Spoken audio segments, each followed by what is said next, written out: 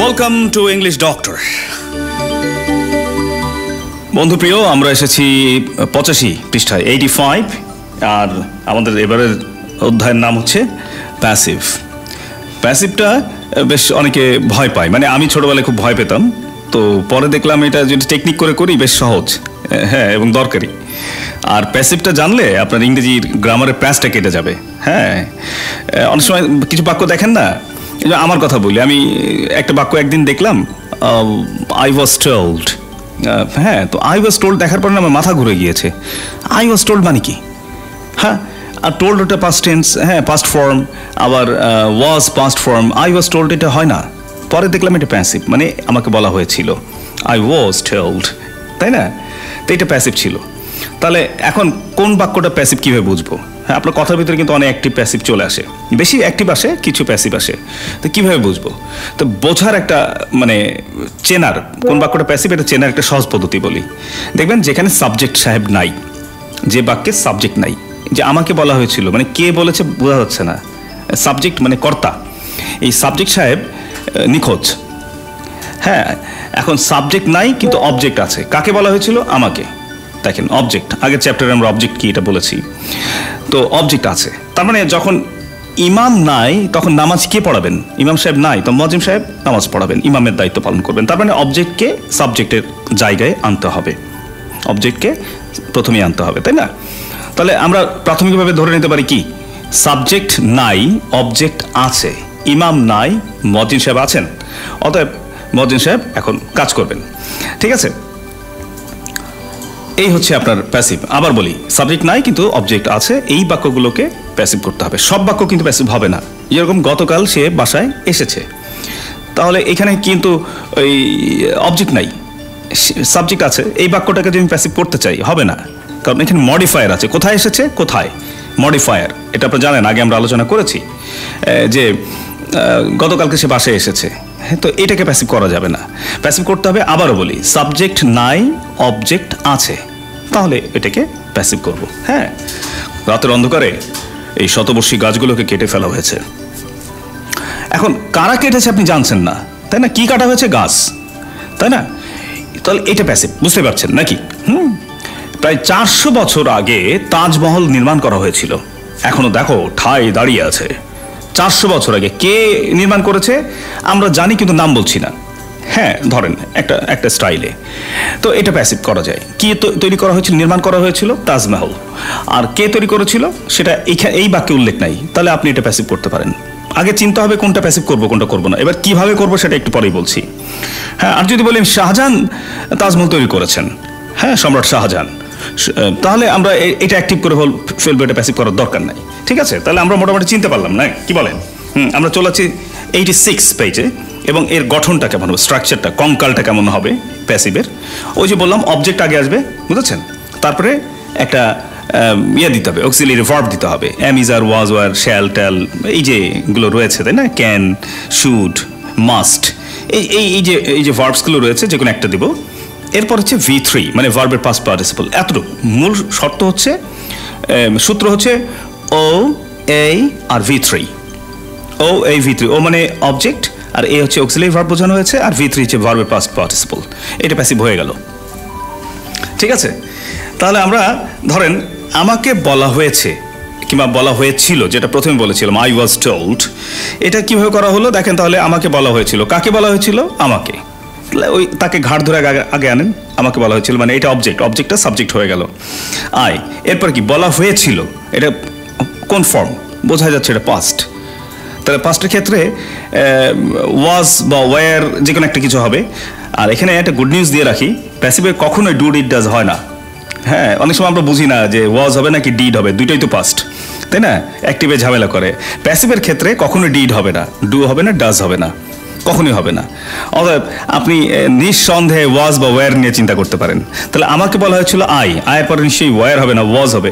হ্যাঁ, I was. আর টেল, টেলটা কি? টেলের past participle কি? টেল, told, told, I was told. তা আমি যখন এই বাক্যটা দেখেছিলাম আই ওয়াজ টোল্ড, আমাকে বলা হয়েছিল, তো আমি মনে করছিলাম টোল্ড হচ্ছে একটা পাস্ট ফর্ম, তাই না? কিন্তু এটা দেখতে একই রকম, কিন্তু এটা পাস্ট পার্টিসিপল নাকি? টেলের পাস্ট এবং পাস্ট পার্টিসিপল একই, টেল, told, told, sell, sold, sold. ইংরেজিতে এরকম ব্যাপক আছে, যেটা পাস্ট ফর্ম সেটাই আবার পাস্ট পার্টিসিপল, তাই না? এরকম অনেক আছে। তাহলে আই ওয়াজ টোল্ড মানে আমাকে বলা হয়েছিল, তাই না? এবার যদি বলা হয় যে গাছগুলো কেটে ফেলা হয়েছে, হ্যাঁ, তাহলে দ্য ট্রিজ, কি কাটা হয়েছে? গাছগুলো, তাই না? The trees war cut, the trees war কাট। আর কাটে তো পাস্ট পার্টিসিপল নাই, তাই না? কাট কাট কাট। ততএব কি করবেন আর? এইগুলো হচ্ছে, তাহলে আমরা মোটামুটি বুঝে ফেললাম যে প্যাসিভের সূত্রটা কি, তাই না? আমরা দেখেন এখানে সুন্দর করে দেওয়া রয়েছে, আমরা একটু বই থেকে পড়ি। দেখেন, যদি দেখি কোনো বাক্যের সাবজেক্ট নেই কিন্তু অবজেক্ট আছে, তখনই শুধু প্যাসিভ হবে। যেমন আমাকে বলা হয়েছিল বাক্যের সাবজেক্ট নেই, অর্থাৎ কে বলেছিল সে কর্তা ব্যক্তিটি উল্লেখ নেই, কিন্তু অবজেক্ট আছে। কিন্তু যদি বলা হয় কাজল আমাকে বলেছিল, হ্যাঁ কাজল আমাকে বলেছিল, তাহলে কাজল নিজে উপস্থিত রয়েছে। এই ক্ষেত্রে প্যাসিভ করার দরকার নেই, কারণ কাজল এখানে স্বয়ং উপস্থিত আছে। এবার সূত্র অনুযায়ী প্যাসিভ করা যাক। আমাকে বলা হয়েছিল, হ্যাঁ, যেটা একটু আগে আমরা বললাম, ভার্বকে কি বা কাকে দিয়ে প্রশ্ন করলে যদি কোনো উত্তর পাওয়া যায় সেটাই অবজেক্ট। বাংলা বাক্যে যখন সাবজেক্ট নেই, আমার একটু মনে করিয়ে দিচ্ছি অবজেক্ট কি, তখন অর্থাৎ সাবজেক্টকে তা বোঝার কোনো উপায় নেই। যেমন আমাকে বলা হয়েছিল এই বাক্যে কে বলেছিল তা বোঝার উপায় নেই, এবং অবজেক্ট আছে, তখন প্যাসিভ হবে। সাবজেক্ট নাই, অবজেক্ট আছে। এটা আর পড়ছি না, মোটামুটি আগেই বলেছি। এই আই ওয়াজ টোল্ড, ঠিক আছে? এবার আমরা অনেকগুলো এক্সাম্পলে চলে যাই। এটা হচ্ছে বেসিক প্যাসিভ। আপনি যদি এতটুকু বোঝেন যথেষ্ট, এরপরে বাড়তিগুলো আমরা পরে বলছি। দেখেন 87 পেজ নম্বরে কিছু এক্সাম্পলস দেওয়া রয়েছে। Active, I right novels, passive, novels are written by me. হ্যাঁ, বাই মিটা জরুরি না, কিন্তু নিয়মের ক্ষেত্রে জন্য দিলাম, কারণ হচ্ছে যে যখন প্রয়োজন ছাড়া এটা দরকার হয় না। নভেলস আর রিটেন এইটাই প্যাসিভ হয়ে গিয়েছে, বাই মি প্রয়োজন হলে আপনি দিবেন। Novels are written by me.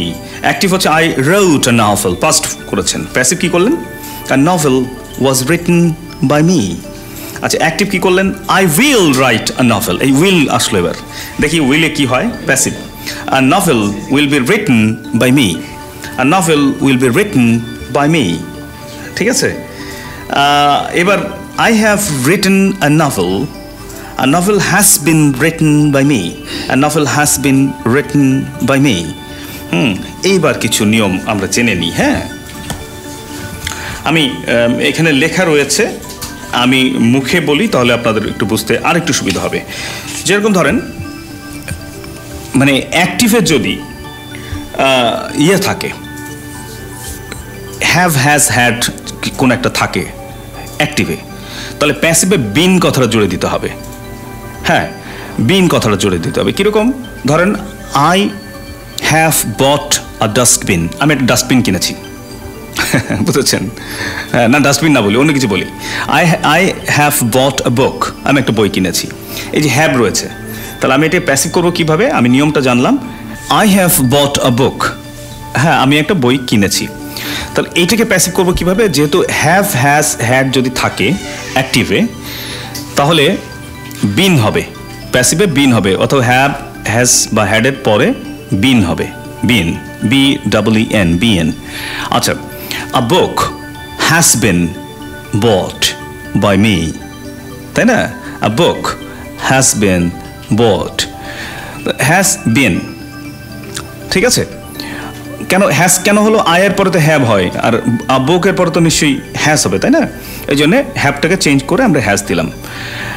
যদি বলতাম দে হ্যাভ বট বুকস, তারা বই কিনেছে, they have bought many books, they have bought many books, তাহলে আমরা এখানে হ্যাভটা হ্যাভি রাখতে পারতাম, বুকস, তাহলে প্লুরাল, তাহলে বলতাম many books have been bought by them.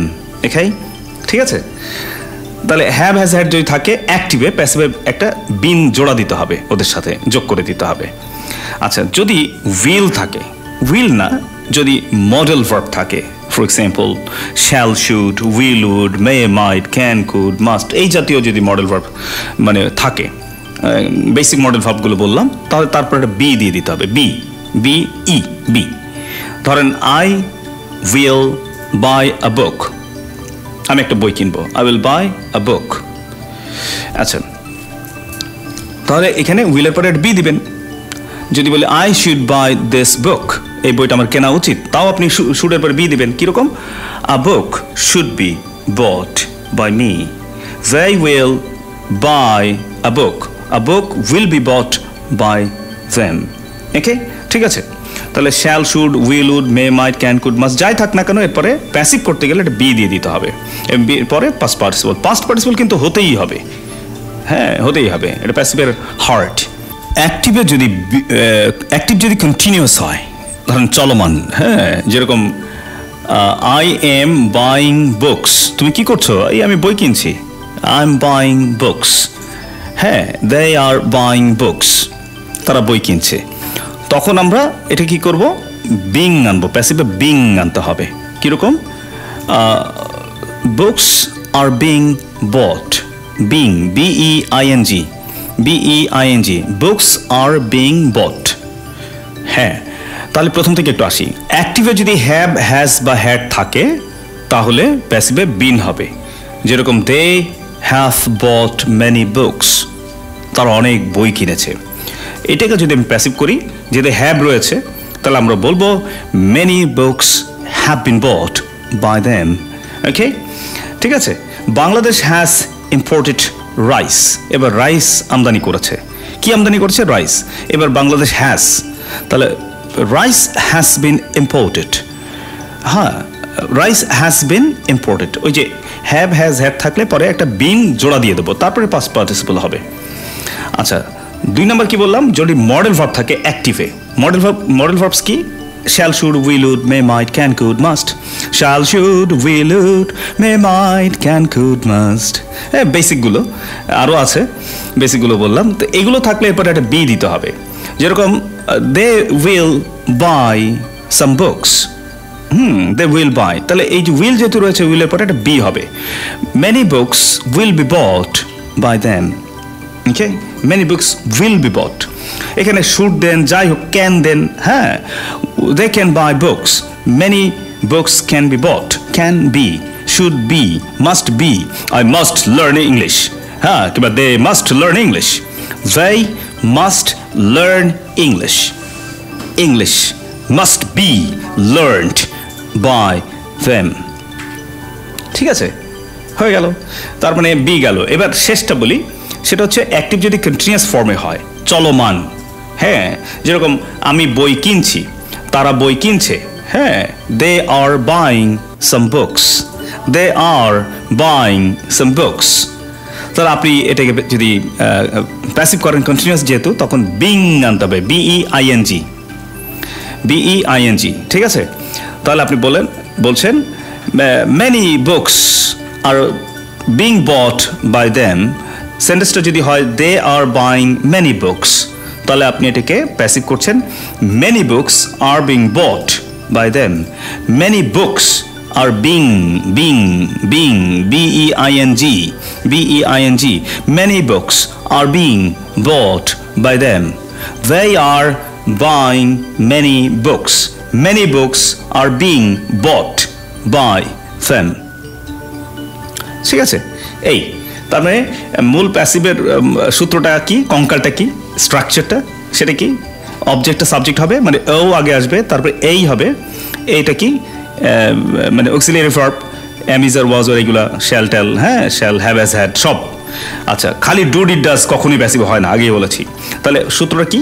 O A V3, O A V3, এগুলো হচ্ছে বেসিক ফর্মুলা। আচ্ছা, এরপরে যদি বাড়তিগুলো থাকে, অর্থাৎ হ্যাভ, হ্যাজ, হ্যাড থাকলে এটা বিন দিয়ে দেবেন, হ্যাভের পরে, হ্যাজের পরে বা হ্যাডের পরে বিন, BEEN। আর যদি মডেল থাকে তারপরে এটা বি দিবেন, BE, will be, shall be, must be, can be, এরকম হবে। তারপরে পাস্ট পার্টিসিপল। আর যদি কন্টিনিউয়াস ফর্মে হয় তাহলে বিং দিবেন, বিং এর পরে পাস্ট পার্টিসিপল।